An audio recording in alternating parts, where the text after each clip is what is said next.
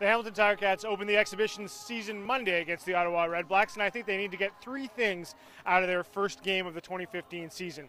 First of all, I think they need to find a backup quarterback. I would expect to see a lot of Jeff Matthews and Ja'Cory Harris, two quarterbacks that I think the Ticats want to get a good look at.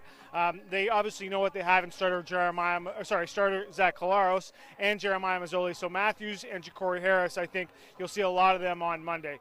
The second thing they need to do is figure out who they have behind their starters. So there is some competition at a couple of spots, including boundary corner, and I think there's some uncertainty at a couple other locations. But this is really a showcase game for a number of players that are trying to make this team, as depth players, as special teams players, as backups.